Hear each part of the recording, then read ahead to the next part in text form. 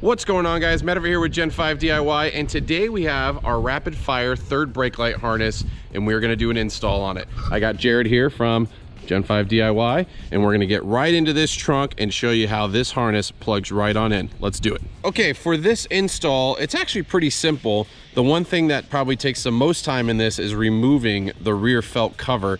There's a couple tree clips that you have to pull. There's a plastic thing that you pop off, and you just feed this through. This is the emergency exit out of the trunk to get to the upper area. So let's go ahead and pull that off.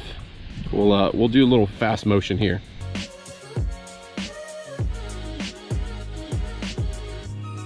We have the felt cover off. Now we got to get up into this little hole right in here.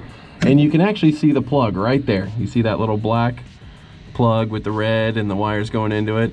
There's basically just a little push.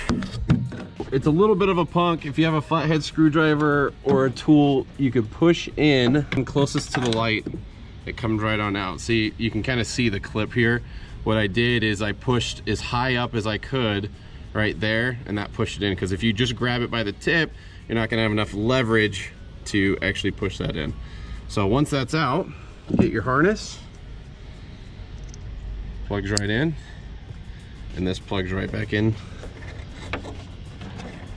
to the car.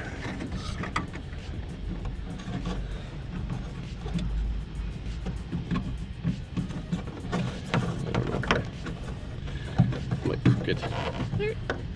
Need leverage. There you go. So you can tuck this all in,